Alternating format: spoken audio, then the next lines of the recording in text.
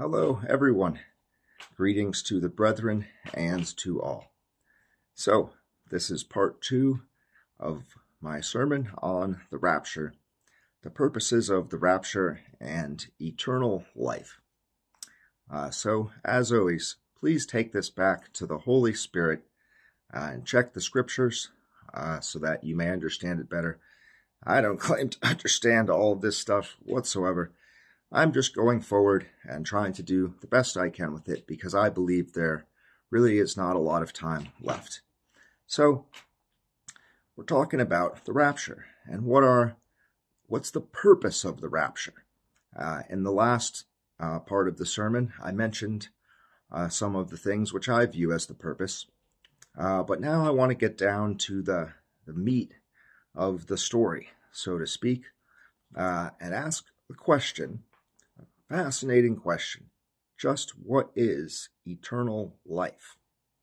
Now, I would like to start by reading from, this is 1 Corinthians chapter 15, and this is going to start with verse 50. Now this I say, brethren, that flesh and blood cannot inherit the kingdom of God, neither doth corruption inherit incorruption. Behold, I show you a mystery. We shall not all sleep, but we shall all be changed. In a moment, in the twinkling of an eye, at the last trump. For the trumpet shall sound, and the dead shall be raised incorruptible, and we shall be changed. For this corruptible must put on incorruption, and this mortal must put on immortality. So when this corruptible shall have put on incorruption, and this mortal shall have put on immortality, then shall be brought to pass the saying that is written, Death is swallowed up in victory. O death, where is thy sting? O grave, where is thy victory? The sting of death is sin, and the strength of sin is the law. But thanks be to God, who gives us the victory through our Lord Jesus Christ. Therefore, my beloved brethren, be ye steadfast, unmovable, always abounding in the work of the Lord. For as much as ye know that your labor is not in vain in the Lord. So guys, this is just my present understanding, but so the moment the rapture occurs, something so important is happening. As we know, the dead in Christ shall rise first, and then those who are still living rise. And they don't just get evacuated from the 7-year tribulation or rewarded, although I do believe it is those things. We receive a glorified body, also known as a celestial body. And I'd like to read a couple more verses, because here I'm going to read from John 4:14. But whosoever drinketh of the water that I shall give him shall never thirst. But the water that I shall give him shall be in him a well of water springing up into everlasting life. And then if we go to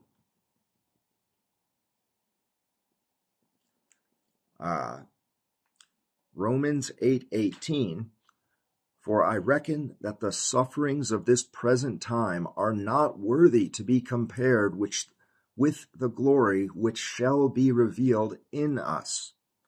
So what is this eternal life?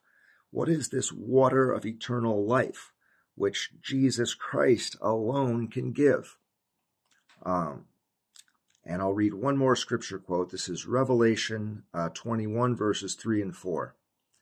And I heard a great voice out of heaven saying, Behold, the tabernacle of God is with men, and he will dwell with them, and they shall be his people. And God himself shall be with them and be their God. and God shall wipe away all tears from their eyes, and there shall be no more death, neither sorrow nor crying, neither shall there be any more pain, for the former things are passed away.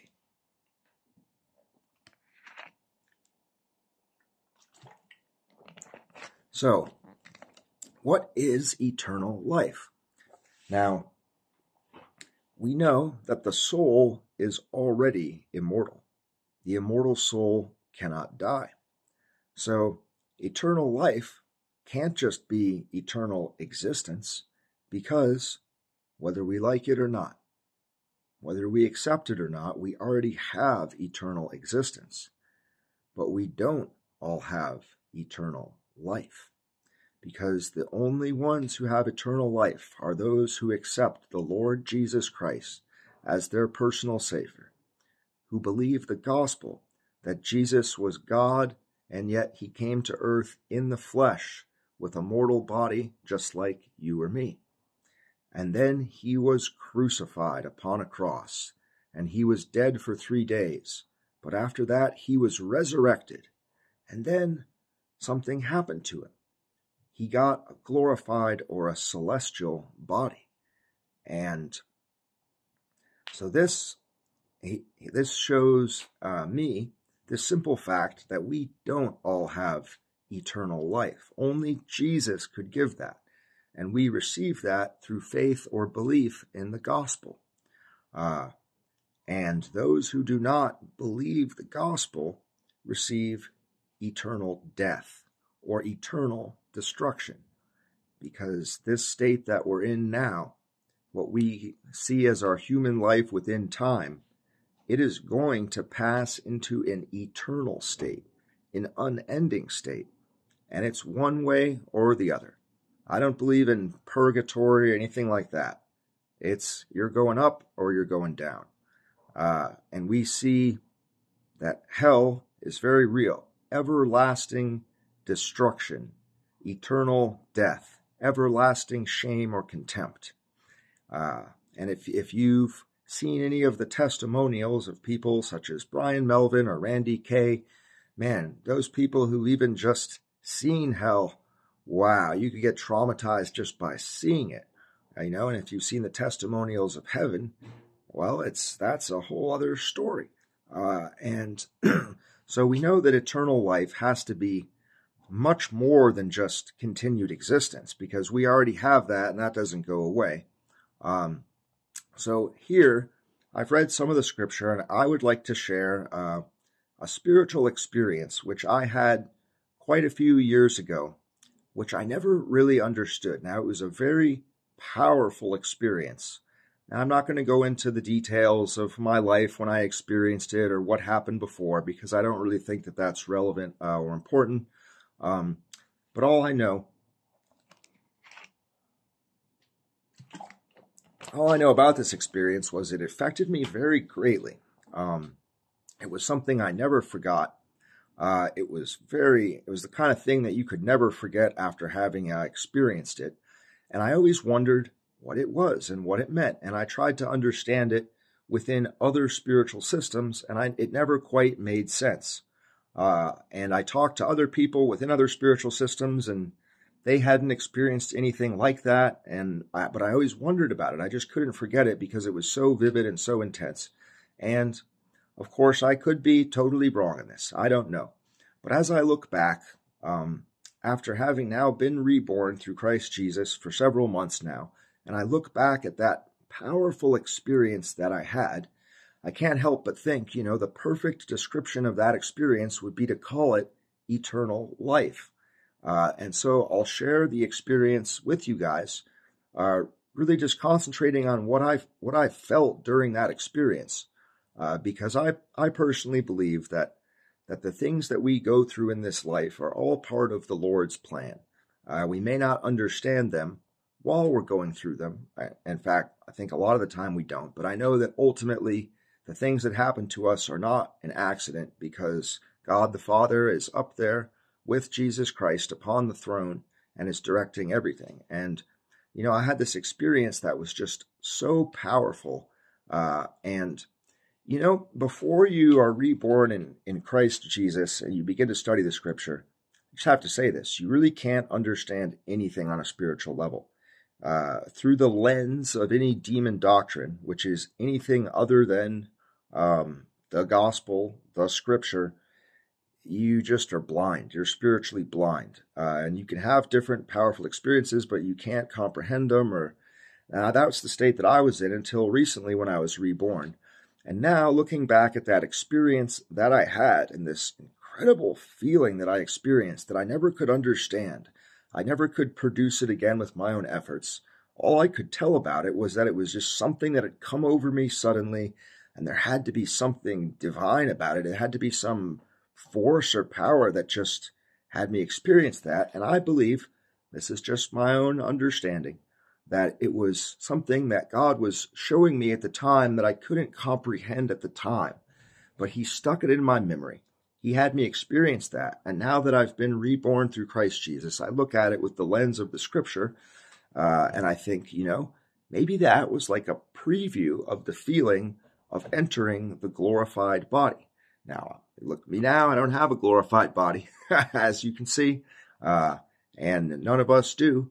But I believe that at the moment of the rapture, we will be raised along with the dead, and we will receive those glorified bodies. And it's clearly such an important moment of the rapture, because the dead in Christ, those who since the time of Christ have laid in death, their bodies will rise first, and with us will be joined, and we will receive these glorified bodies like our Lord Jesus Christ received after he was resurrected. And so I now want to mention some of the things that I felt during that experience. So when that experience came upon me many years ago with great force, the first thing that I felt about it was I thought, wow, you could experience this for like 1 trillion years and you would never get bored of it. It was like a feeling, which, have you guys ever thought this? Have you ever thought, you know, wouldn't you get bored in heaven? I mean, if it goes on for eternity, no matter how much stuff there is to do, wouldn't you just eventually get bored of it or something? And it's a perfectly reasonable thing to think, because from our perspective, whatever we do on this earth, you know, it gets boring. You can seek after all kinds of pleasures on this earth, but they never quite satisfy you. You always need more, and no matter how much you get of pleasures of the flesh, you get desensitized to it, right? But man, when I felt this experience, the first thing I felt was you could be in this state for like 1 million years, and you would never get bored of it. It was like a constant refreshing. And now when I think back to the scripture, when I think to this, the river of life, all I can say is, I think that that's what eternal life is. More than just continued existence. We have that, our souls are immortal. But what this experience made me realize was that well, you know what? I'm going to keep reading about what I wrote about the experience, and then I'll see if I can put it into words, because this stuff it's really hard to put into words. But yeah, the first thing that I felt was that it was like a feeling that you would never get bored of this feeling. It could go on for 1 trillion years, and you would just feel, it's like as if time's not passing it. The next thing I wrote was, it was like a feeling of pure innocence. It was like a feeling like as if you were just completely innocent. And now I think back, I'm like, yes, because Jesus' blood washes us clean of all of our sins. And I think that in our current bodies, we can't fully feel that because the sins are embedded in the flesh. We know that we're forgiven. We know that. And yet we still feel guilt. We still feel shame. And I don't think that's a bad thing that we feel guilt and shame. I think it's good to feel those in our flesh. But I think in that moment, when we get that glorified body, man, then we fully feel that presence of Jesus Christ putting the incorruptible upon this corruption.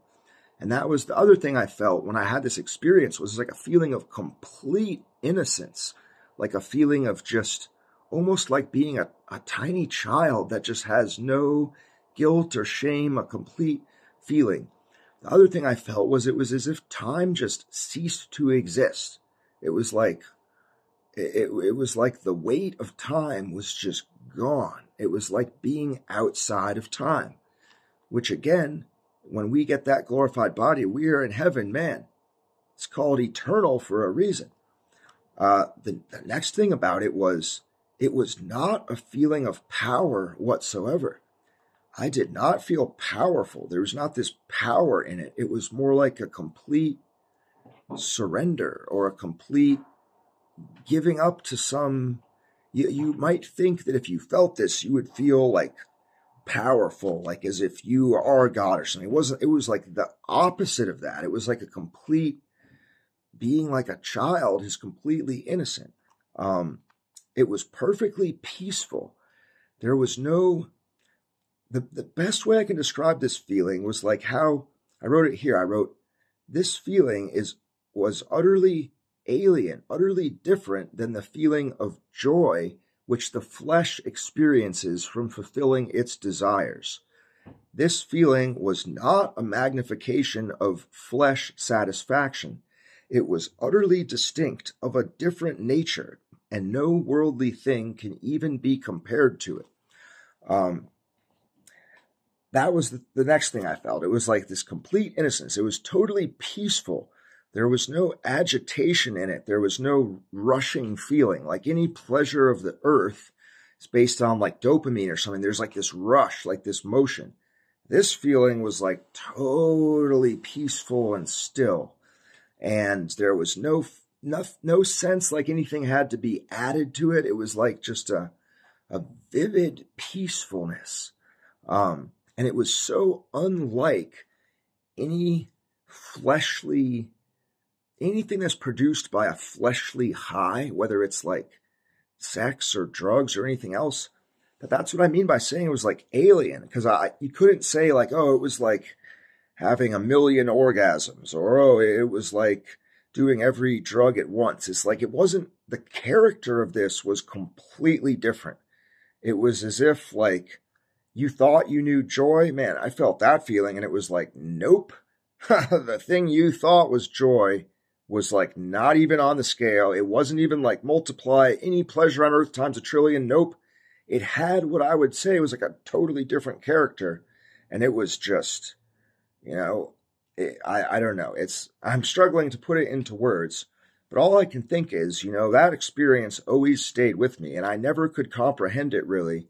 But now that I read the scripture and I look back onto it, it really was like that experience, as much as I don't understand it, it helps me understand the scripture when I look at it, and you see that all the pleasure of the flesh is like opposed to the pleasure of the spirit. The pleasure, or whatever you want to call it, the joy of the spirit is not at all like the joy of the flesh. There's something fundamentally corrupt or broken. Even the greatest joy of the flesh that comes from the world is like nothing compared to the real joy of the spirit. This, what I'm calling this everlasting life.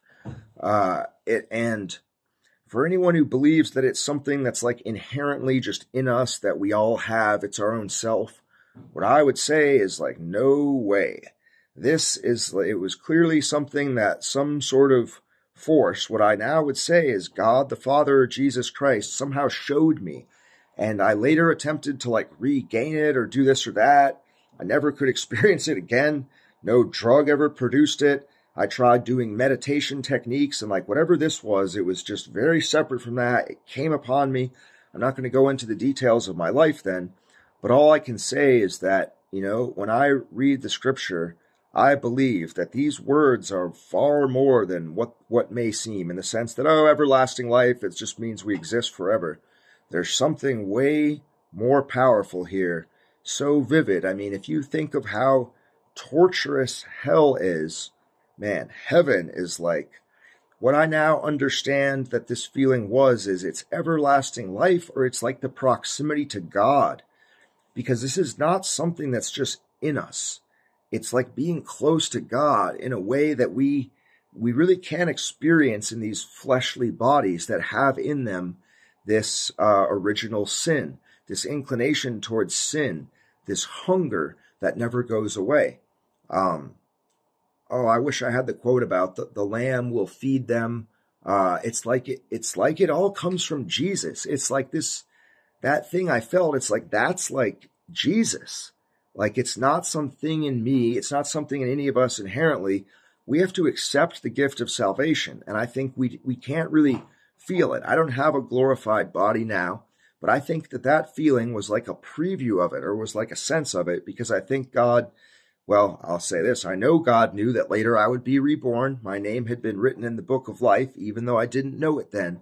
And then when I was reborn in October, I started reading the scripture. Man, I look back at that experience now, and I think God may have placed that experience in my past so that when I look at it with I was going to hold up the Bible and say the lens of the scripture, now I'm like, man, this eternal life stuff is no joke. And I think it's very important to preach the message of hell, the eternal destruction, that it is torture, it is agony. But the other side of the coin, this eternal life, is like a feeling unlike anything upon the earth. No drugs, nothing else can compare to it. This is a feeling like just, you know, a lot of people say like, how could a just God sentence us to eternal, destruction in hell? Well, that's just not fair. And I would say that you could say this feeling I felt, which I personally believe, I could be wrong, just expressing my own thoughts, that I believe that's the feeling of eternal life, man. You could say, how could we deserve that? That was just, it was so unlike anything in the world. It was so, wow. And I believe that is what we will feel in that moment when we are called up and our bodies put on the incorruptible and the mortal puts on the immortality. It's a lot more than just, hey, now you know you're alive forever. Oh no, it is like a vivid, refreshing. It's like all the pain that you ever felt is like annihilated by it. I don't know how to put it into words, but that's like what I felt when I had that experience. All the pain we've ever felt, it's like stored up in our body. All the shame, the seeking things, the never stillness. It's like, man, when you really touch that eternal life, and we really have it already, like we believe it, it's like we're destined towards it. But when we give up these mortal bodies and we are fully in the spirit and you feel that, man, it's like whatever we have gone through in this life, all the agony, it's like that somehow just wipes it away. And it makes sense because it wipes out this sin nature of our body. And man, all I would say is however long we have to go before the rapture or whatever happens, the nature of God, of Jesus Christ, is so powerful that when Jesus calls us up and we are there, man, all I can say is, we're not going to be thinking back on the pain we had or, oh man, we're not just going to say it was worth it. We are going to say, Lord, we are not worthy. That what Jesus has given us is more than worth it. And simply by believing on Jesus, that is already locked in. That is our destination. Okay, so I think that's the best I can put that into words. I hope that helps, but all I can say is that was something I experienced. It stayed with me, and it was just unlike anything else, and I hope it may be useful to everyone. So I'll go on to the next point now. Oh, so I wrote, the timing of the rapture is perfect, and we are wise to trust this and be patient. We know that God has perfect timing. He knows just when to do the rapture. I don't believe anything is going to speed it up or slow it down. At just the right moment, boom, it will kick in. And so I think we should definitely watch. We should look. I'm seeing that this is soon, man. That's one reason why I'm like sharing this experience now that I just shared, because I think I may not have time. If I wait 3 years trying to study and put it into words better, I'm not going to have time. So that's why now, one reason why I make these videos, I go forward, is I know I haven't had time to go to Bible school or integrate everything, but I'm thinking, man, it could be any moment. I better do what I can now, try to use the experiences I had, try to express something, because this rapture could take place at any moment. But what I do know is that when it takes place, that is exactly when God wants it to. And I think we should trust that and just endure. Just be patient, because it is going to hit, and it's going to catch us all by surprise to some extent, because none of us know exactly the moment when it's going to hit. But I think we keep looking up and it will hit at just the right time. Okay, so, a quick note on having a perfect heart before the Lord. I've been watching some interesting videos about that, and what I wrote here is I saw something in one of the videos. I can't remember which one it was, but I really liked what they said. They said it means having no part of your heart hidden from the Lord. This is funny because really none of us have any part of our heart hidden from the Lord, but a lot of us act like we do, or act like we can hide a part. And this is just my understanding, but having a perfect heart before the Lord, it really doesn't mean we're perfect, doesn't mean our behavior is perfect, doesn't mean all our thoughts are perfect. No way, because we know that would only describe Jesus. But we see in the Bible various people have a perfect heart before the Lord. And I really agreed with this video I saw that it's like you just keep showing it's like living every day with the knowledge that God sees every part of you, that nothing can be hidden from him. And I almost think of it like saying over and over, "Oh Lord, take my heart," even when my heart has wickedness, even when my own heart deceives me, even when I'm confused. I just keep saying, "Oh Lord, I offer you my heart. Lord, see everything in me. Lord, what should I do?" And I believe that having a perfect heart is really something you can achieve, and it's not about reaching some standard of perfection. I believe it's more like just giving all of yourself over to the Lord, just accepting the fact that he sees every thought, everything, and just continually thinking, speaking, living in a way that it's as if he's standing right next to you. And so I just wanted to mention that. That's my current understanding of what having a perfect heart before the Lord means. Next, this is a disclaimer that I said in the earlier sermon, but I'll say it again here. So the Holy Spirit is so important. I don't have any special understanding. I am learning more each day and doing my best to express it. Please do not put your faith in me or my understanding, but in the Lord Jesus Christ. His Holy Spirit can help clarify the things that I say and the Scripture. The grace of the Lord is so important. This is a kind of a separate topic, but I'm just going to go through it. Man, I see every day how grace is so essential. Here I wrote, our choices are important, and we must make choices. But the beauty, the radiance, the fact that anything works out at all really comes from the grace of the Lord Jesus.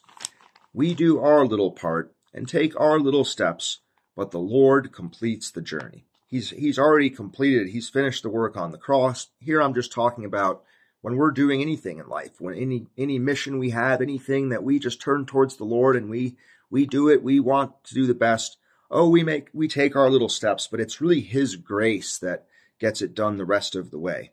And I've seen this so much that it's really like as if we take a few little steps, the best we can do, and he kind of does the rest because he alone can do these great things. He alone has this power.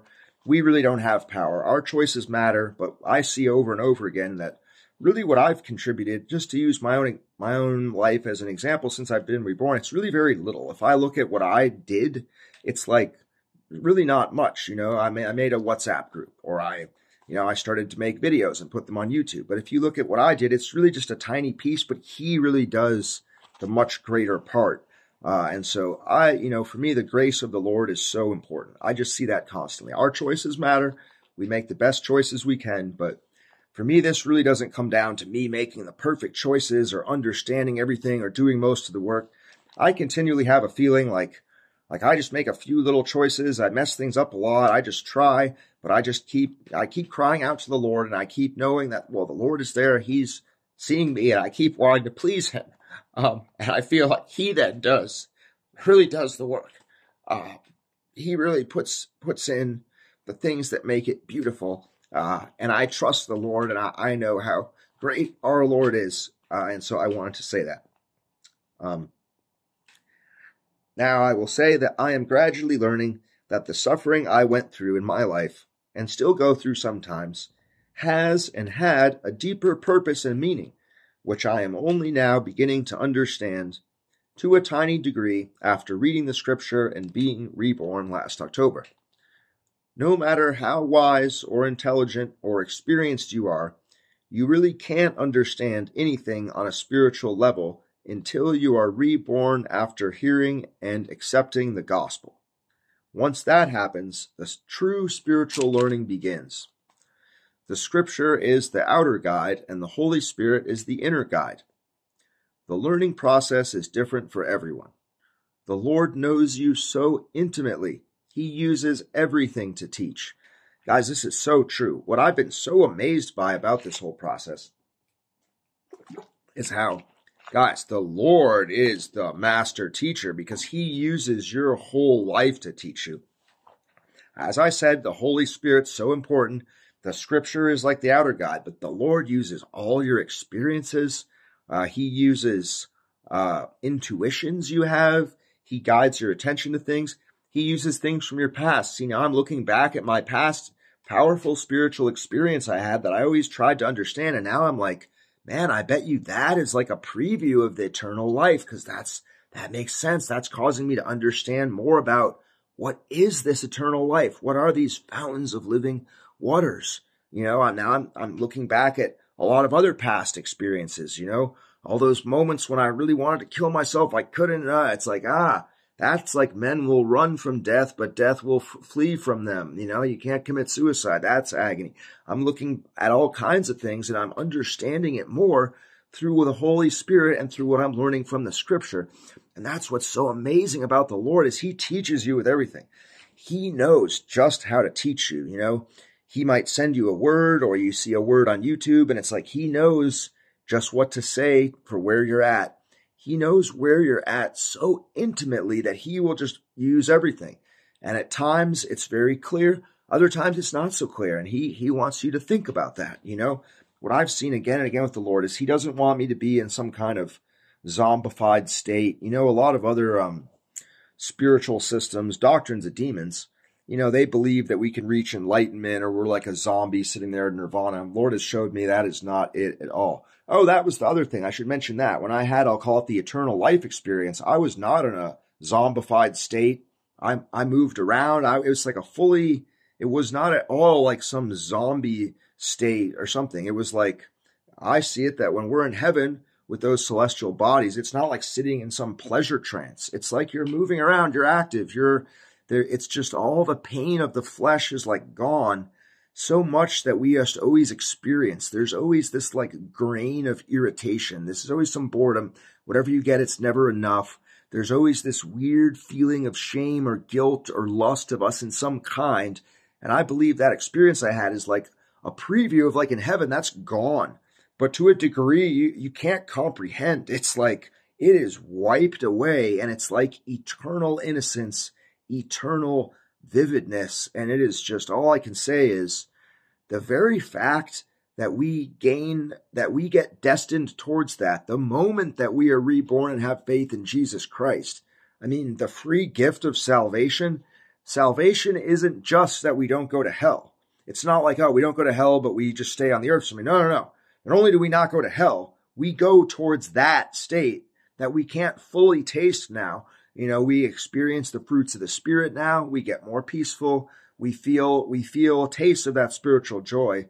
But I believe that when we get these glorified bodies and we go into heaven, man, that's when you see the full grace of the Lord, because salvation isn't just don't go to hell. It's we enter heaven, and that is like, just makes this earth look like nothing. The joys of this earth are like, yes, it's just nothing. And all the pain that we take for granted, the pain that's just always there on some level, you almost don't notice it, of this flesh, of its hunger, of its memories of pain that's just kind of embedded there, maybe to a greater or lesser degree, depending on what you've lived and so on. Man, that is just wiped out. And it is like, you know, heaven makes this look like nothing.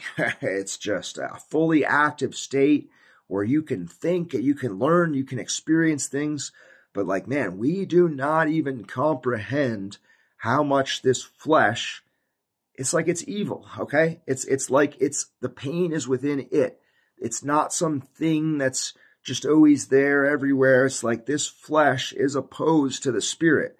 And when this flesh can only be conquered by Christ Jesus, he already died upon the cross, and that did it. That's like done.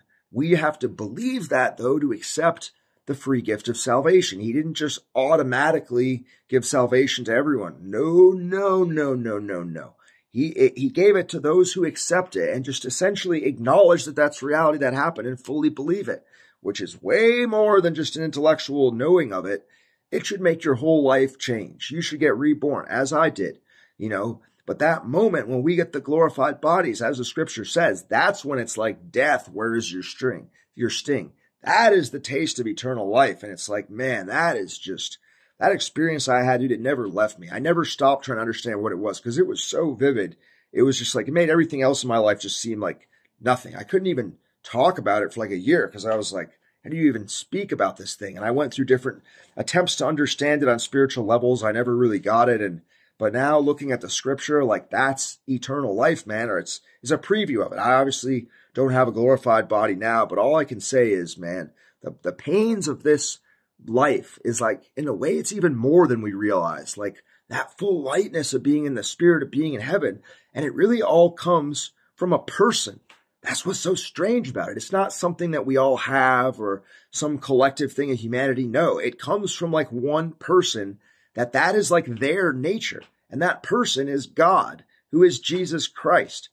This is stuff that you can like say it and like you can't understand it intellectually. But when you're reborn, you start to grasp this. The Holy Spirit's showing me like that's the feeling of God.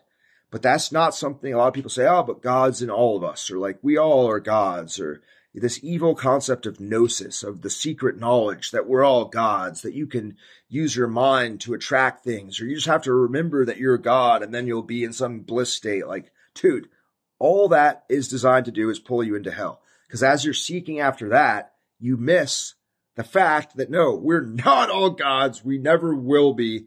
We are not God. There is no trick we can do to enter into an effortless state of bliss for eternity. It doesn't even really make sense, right? And you have all these people sitting in caves, and I did it too. I didn't literally sit in a cave, but I chased after that state of just meditating and experienced different things. And like, all I can say is like, that stuff is not only wrong, that stuff has one goal in mind, to pull you into hell. Because people are going to go after their bliss state and wait to get reincarnated. And you can experience things by doing different meditating or doing some mantra or whatever. And it's like, it's all it's designed to do is at the moment you die, and I'll be reincarnated, I'll enter the whatever lotus chakra or something. It's like, and believe me, I was into that stuff too. No, you're going to die. And then you're going to suddenly, the angel of death is going to overpower you, pull you into hell. And it's like, now you are in an eternal state that's anything but nirvana.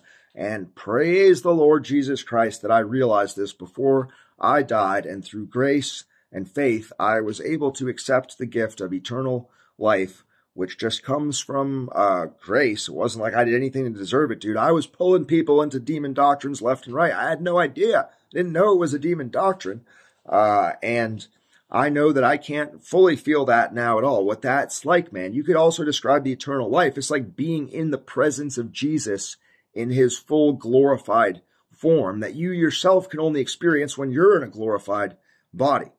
That's just the best way I'm putting it into words. But all I can say is like, it's not just about the punishment aspect of, hey, hell is a state of eternal torture. That's what it is, right? But this other side of it is like, wow, you could see why in heaven you would just be near God, just worship him constantly, because this gift that he gives you, which doesn't come from our works. It's not like you can earn eternal life. It's like, no, it is so far beyond anything you could ever merit or deserve or earn from any amount of works. And it's literally given to you for free just for believing on Jesus. And we can't fully feel it. You get reborn, as I've been going through, but that little preview I had of that feeling, whatever you want to call it, was just like, when we taste this and this happens, and it will, when the rapture, when the trumpet sounds, when the dead, because the dead have to be raised first, when it comes together in that moment, and that's just my view, that's like God saying, behold my greatness. Boom! And then he just gives you this thing, and we're just like, whatever. One thing we're not going to be doing up there is complaining about anything we went through in life. Like, however bad it may have been, however bad it may even still be for you, man, you taste that thing. It's like death, where's thy sting? It's not just like, oh, okay, cool, I get to live forever. It's like, no, the pain of the flesh is wiped away. the hunger of the flesh, the shame of the flesh, the memory, it's like it's wiped away, and you taste that feeling, which is the feeling of God. And it's just like, dude, you could be there for 1 trillion years, just worship, honor, power, glory, thanksgiving to the Lord, because that is how great God is. And all these people who believe that you can meditate and reach it, or some guru will give it to you, or some new age thing, it's like, no, man, no. Like that, it's very sad that they believe that, because they're going to awaken to eternal destruction and torment. This is something that only the grace of God can give, and God has made it very clear how to get it. You just have to accept the fact that God already sacrificed his son, Jesus Christ, upon a cross. You just have to believe it. That's all there is. Just believe the gospel. But there's this whole menu of all these appealing things that it's just watching some video of all these celebrities like, I do the law of attraction. I can speak things into existence. You have to, it's just like, dude, God's got to just be like laughing at that. Like, really? So you can say like, let there be light, and they'll just really like try it. I'd love to like talk to one of those people, be like, you can speak things into existence. All right, ready? Like speak an apple into existence in my hand. All right, come on, just do it. Let's see. All right, I'm waiting. Where is it? Like, how do people believe that stuff? Like they are headed for eternal destruction. And, we should pray for them. We should try to bring the gospel, but that stuff is just taking over the world.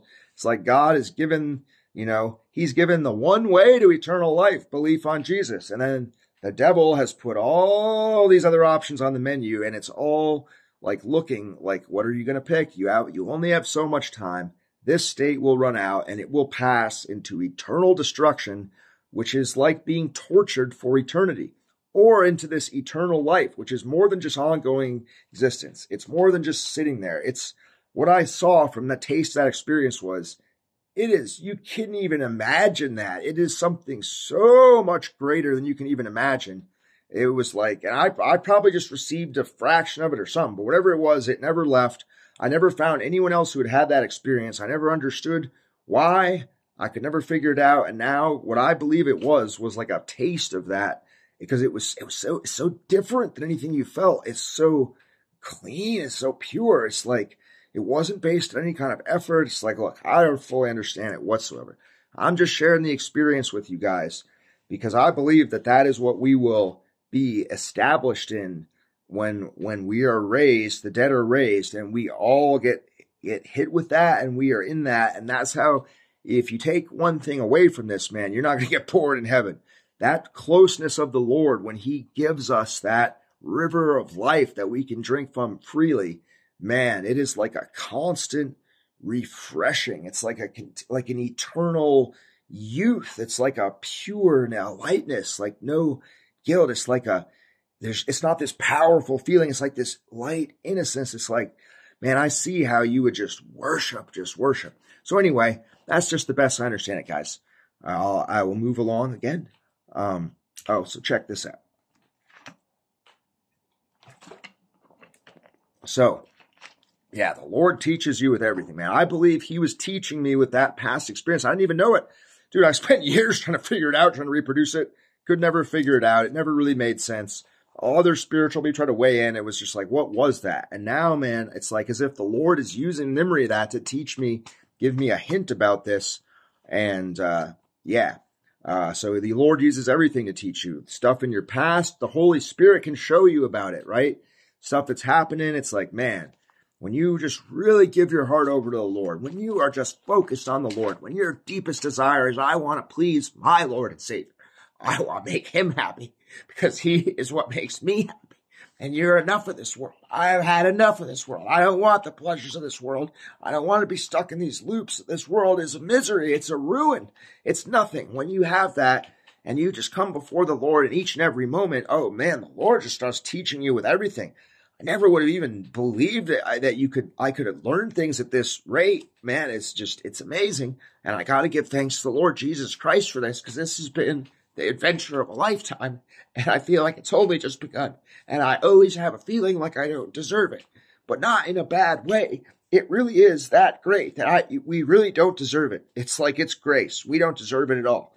And so here I wrote, a childlike attitude of faith in the Lord, humility, a willingness to overturn previous understanding whenever necessary, and a strong desire to please the Lord and make Him happy instead of making yourself happy seems to help a lot. Any seeming spiritual wisdom or understanding, which is not based on rebirth in Christ Jesus and the Scripture, is actually a sinking deeper into the net of deception of Satan as one heads towards hell without being aware of it. Oh man, you really have to just pity people who are wise or who think they have spiritual knowledge, but it does not come from Jesus Christ, because they look, we are all deceived. We all are. But man, it's just, you see the pride that comes from thinking you have this spiritual wisdom from the other spiritual systems. And it's like, I look at that and I'm like, man, the net of deception is so tight. It's so tight. I thought I had spiritual understanding. I thought I had some kind of wisdom. I had devoted a lot of my life to doing spiritual practices, reading other scriptures. I was really into it. But now I see I didn't know anything. And it's not quite true to say I didn't know anything, because there is a lot of truth in those other spiritual systems about God, about life and stuff. And that's how Satan hooks you with it. But the key piece is Jesus Christ. And Satan offers you all this truth and you experience it in different ways. And, you can learn about how God is love. And it's like, that's how he gets you, but he hides Jesus. And then it becomes like a net that pulls you into hell. And you don't even realize until the moment you die and your soul leaves your body. And it's like too late. And so, man, all I can say is praise the Lord that I woke up through believing on Jesus, and thank the Lord that happened, because guys, it's like, okay, I'll keep reading it because I want to get to another point. So yeah, if anyone thinks that they have wisdom or spiritual knowledge or understanding, like a lot of the stuff they know or understand is like, that's why it seems like wisdom. There's a lot of profound stuff in it, but the key element that stops you from going into eternal hell is hidden. Jesus Christ is hidden. It's the only way you can escape hell. People say hell's a state of mind, or hell is blah, blah, blah. It's like, no, hell's a place and you'll be there for eternity. And people seem to think hell only would affect you if you believe in it. It's like, no. That couldn't be further from the truth. No. Heaven and hell are not states of mind. They're not something that only applies to those who believe in them. No. I cannot emphasize enough that is not true. But so many are deluded by that. All these people who think that our minds have the ability to create things, or we can speak things into existence, or, man, you're going to be in hell for eternity trying to believe anything you want, and you will never get out, because that is how powerful the God who judges is, the one and only creator of the universe, whose name is Jesus Christ. And it doesn't matter if you decide not to believe in him. It's like you can't negate Jesus by just not believing in him, or by thinking Christians are crazy or something. But what's really sad is those people, the price they are going to pay for not believing on Jesus is, and this is the next point that I wanted to get to. Yes. So for me, okay, so I'll just keep reading it. Okay, so people are being sucked towards hell in this net of deception if they think they have any spiritual wisdom or understanding, which is not based on rebirth in Jesus and the scriptures. I wrote, "This is the strong delusion which the Lord sends for those without a love for the truth. The very existence of hell, as described in the scripture, is extremely strong evidence that the scripture is not the work of human beings, but of a supreme spiritual authority who never needs to justify himself to humans. Quite the contrary, we need to justify ourselves to him. And he has already done all the work needed for this upon the cross. We must choose to believe this with faith. Choosing not to believe this has an eternal consequence. This shows how important belief and faith are to the supreme sovereign creator and ruler of the universe, God, whose name is Jesus Christ." So I'll just keep going with this a little bit.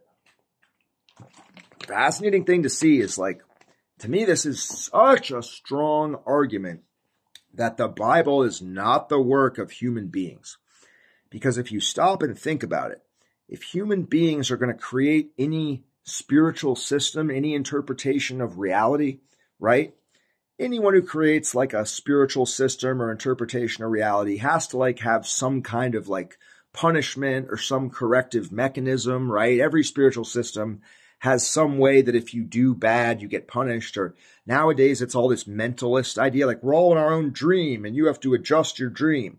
But every spiritual system has to have some explanation for things going wrong. Now they say like, oh, you have to clean your dream or just put your attention on the positive or whatever. But like, think for a second what the Bible really says, that the punishment is a state of unending, eternal torture. Like, what human would possibly create that? Because on a human level, how could it ever make sense from our perspective that something that we do, like limited within time, would merit a punishment which is eternal, right? It makes sense that humans would say, oh, you go to purgatory and then you get better, or you learn spiritual lessons. But God says you are eternally tortured, unending. Like, try to comprehend that. If I said that, like, you murdered 6 people and your punishment is to be tortured for 1,000,000 years at a maximum intensity, that would sound like way out of proportion, like 1,000,000 years of torture. To humans, that sounds like that's got to be too much. But now God says eternity of torture. And it's like, for what? What did we do? Think of how just non-human this sounds. Like, what human would make that up? It's completely unappealing to humans. It's just like, it seems completely unjust. And then you learn, you get that sentence, eternal torture. Not even for anything you did. You get it by default. What human would think of that? What human would say, I'm making up a spiritual system? So the first thing to know is we are all going to pass into an unending, eternal state of torture. And it's like, why? What have we done? Every human, no human thinks like, I deserve to be tortured for eternity. And then you learn, but then humans would think, oh, there's got to be some purpose to the torture. Like it makes you believe something or it purifies you. It's like, no, it just goes on for all eternity. And you can never escape it no matter what you do. No human would ever, this is like to our human minds, like that doesn't even make sense. And then get this, it's not even because we did anything like God says like that's what'll happen by default, right? But then it's like, well, so how do I not get that? Now, most humans, we'd think, oh, I have to be a good person. I have to like do things not to get that, right? But here's what the thing about it. For me, this shows that like the Bible is the work of the supreme spiritual authority, God, because no human would ever just conceive of something like that. It's so baffling to us as humans because we would think that if there is some, prison's supposed to reform you, right? So that you get back out and you don't commit crimes again. God's prison isn't like that. You never escape and you fully feel it for eternity. And it's like a state of torture, torment, and it just never ends. And we humans, we'd think, what purpose does that serve? Why would it be fair to torture someone for eternity, right? But God says this is what will happen. And then we would think like, well, okay, so how do I not go there? I have to be good. I have to do good things. Then God says it's not even about anything you do. You just have to believe something. See, humans, we would think, well, can I believe whatever I want? Why is it so consequential what I believe? What humans would think like, well, if you have the wrong belief, you're going to be tortured for eternity. Like, see how that sounds to humans? Just like, how could that be? And that shows that who wrote the Bible is not a human. Any human that was trying to get other humans to believe in their spiritual system would just never come up with that. It's so beyond what makes sense to us. And that's why God has to make it so clear through so many signs and so much.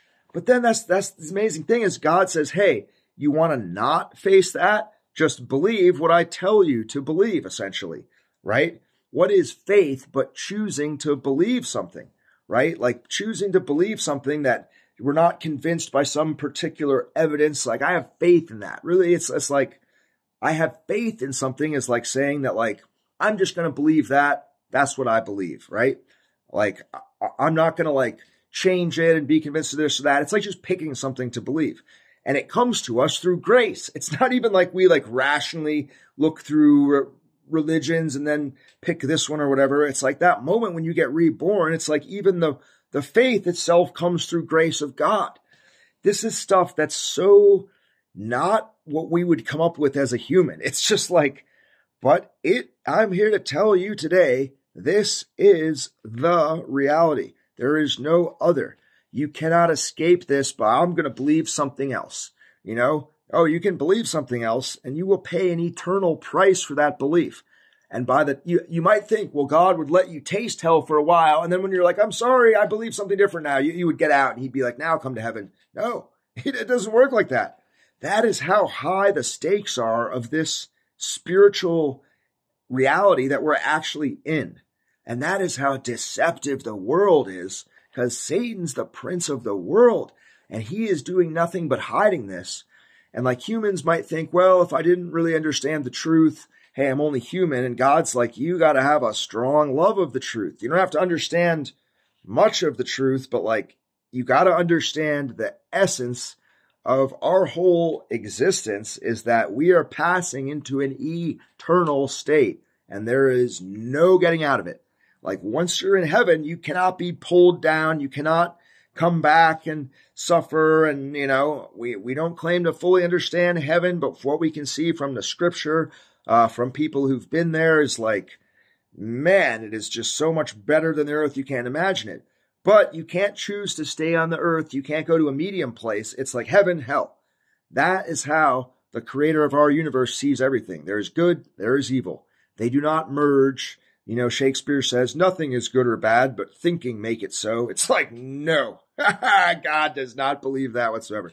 Our thinking, our minds, you know, these days it's as if they have all the power. What you believe, you can achieve. You can create your own reality. You know, hey, if your mind makes it a certain way, then committing evil could be good if your mind makes it so. And that's also what Hinduism completely believes. All the powers in your mind. Guys, that's Satan 101. Satan, it's like gnosis, this concept that there's a secret knowledge. And if you get it, you have all this power. And it's like, guys, God is laughing that to pieces. We don't have that power. But if we seek that power, and as a result, we reject Jesus Christ's death on the cross, the penalty for that is eternal torture. But on the other side, if we accept Jesus' death upon the cross, his blood washes over us and justifies us in the sight of God, which then allows us, first of all, it makes your life way better. It has a huge effect on your earthly life. But the real powerful effect it has is that when this earthly body, when you either die or get raptured, you enter into a place for eternity, which is, if hell is like being chained in one place, heaven is like you're moving around, there's freedom. The people in heaven are wonderful. Evil is like gone, and better than anything, God is near you. And it's like this being we call God the Father and Jesus Christ and the Holy Spirit. They're one, they're also three. Man, this God is so great that just being near him is like, I've felt it in different ways. Myself, we felt it in a feeling of love. If you haven't been reborn, I got to say this, you haven't felt it. I hadn't felt it until after I was reborn. What I felt of it, man, is like, you know, you should want to do anything for God. Just give it all to God. Just do anything for God, because just to have him slightly come near you is like, yeah, man, yeah, it's just, we are not worthy. That's all I'm saying. We are not worthy of this. We are not. And yet God offers it to us for simply believing something. It's like, that's all you have to do. It's literally, guys, it's the meaning of life. It's the secret of life is to believe on Jesus. Hid amidst everything in life, all the choices we make, all the stuff. It's like God has, wouldn't say hid, because it's really obviously at the center of all of our reality, but it seems to be hid if you're looking at the world or other spiritual systems. There's just one choice you have to make. And even that comes from grace, but like you got to make that choice. No matter what you do, no matter anything else, unless you make that one crucial choice, which is not even to do something, it's to believe something. And that is to believe in the death, burial, and resurrection of Jesus Christ, and to put your faith in him, believe on him. He is the only one who can redeem you. That's what a savior is. We always think stuff is up to our own power, that it's our own thoughts or our own actions or something. And God tells us, no, believe in me. It's not about some ritual we do to appease Jesus or go to church every Sunday or something. It's like, no, no, no, no, no. You believe on him. And once you do that, he grants you salvation. It never goes away.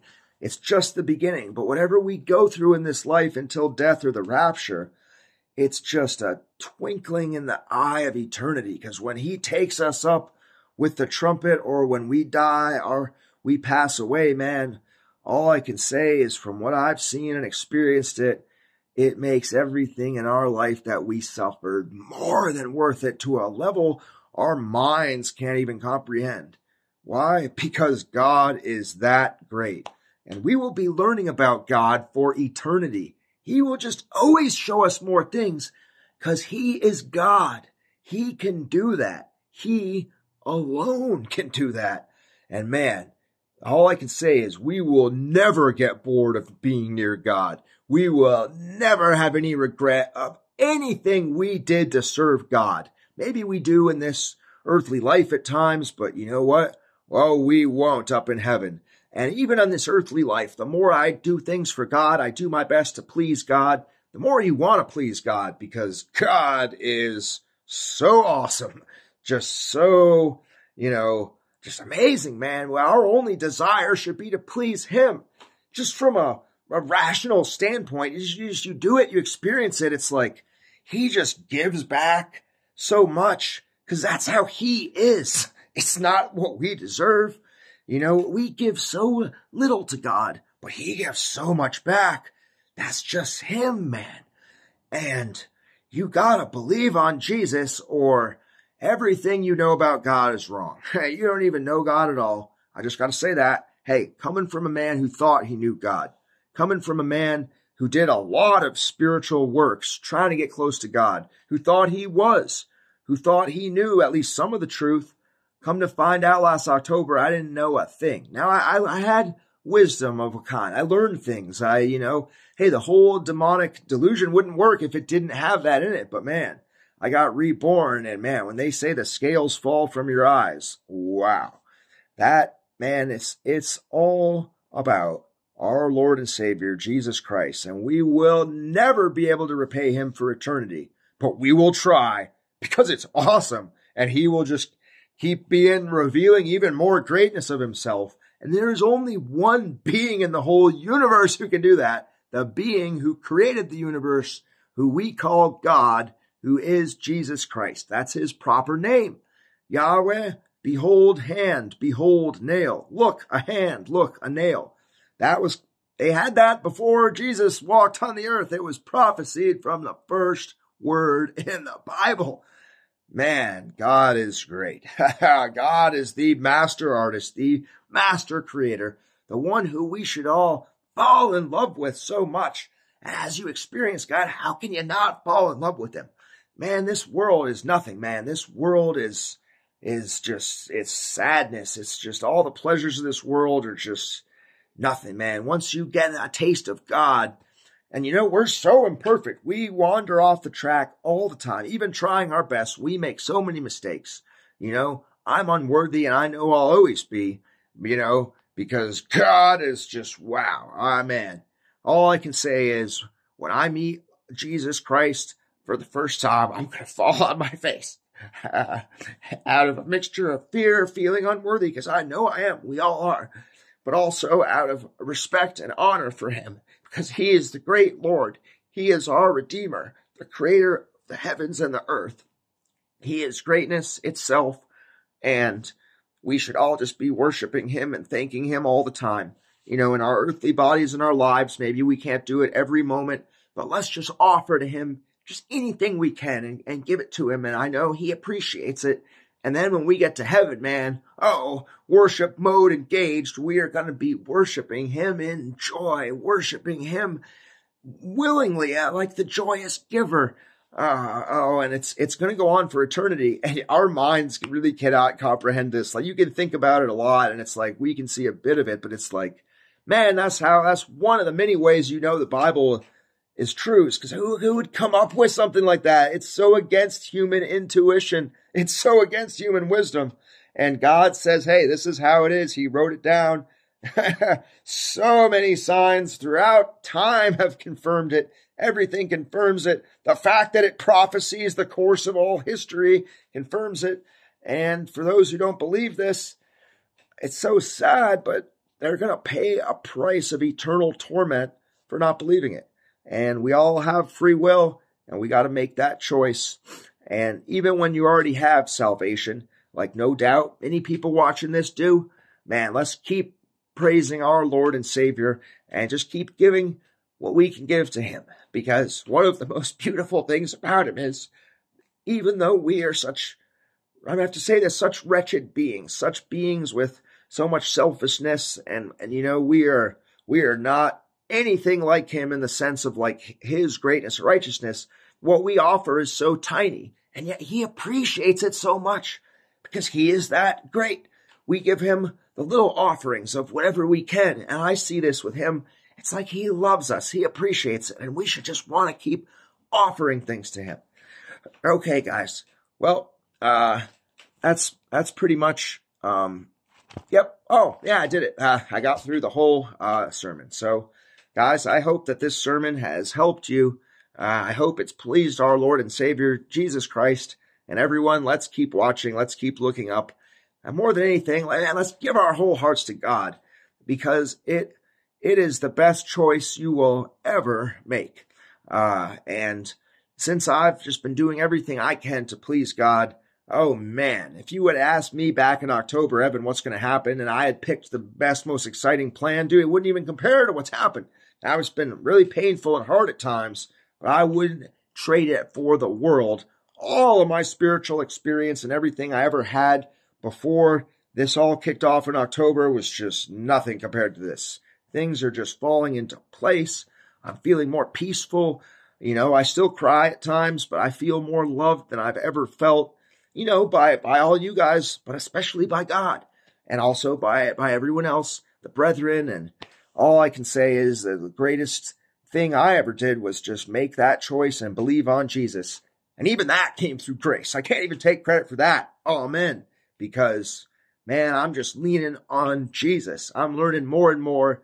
He is my strength. He is everything. He is everything. It doesn't have to depend on me or be about me. And thank the Lord for that, because I see every day how imperfect I am, how wretched I am as a creature compared to him. But it's strange, not in a self-hating way, just like that's what it is. I am nothing compared to him. I am filthy rags. You would think that would make me depressed, but it's actually the opposite. It's strange. Hey, you got to experience it. You know, come close to God and just give him everything of your heart. Just want to please him. Let that desire, you know, push away your other desires. Now, I don't claim to not have earthly desires. Oh, no, I don't have a glorified body.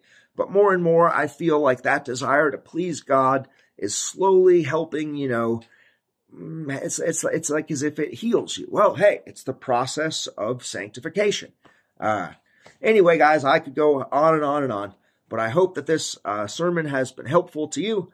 And feel free to write any sort of comment you want and add scripture. Hey, you want to say I'm the false prophet or something? Well, you can do that. Or if you'd like to say anything positive, well, do that as well. But hey, free will is yours. Okay, everyone. So let's thank our Lord and Savior and worship and honor him. His name is Jesus Christ. He is the great one. And we love you, Jesus. And thank you, everyone, for watching the video. Okay, guys, I will see you again soon.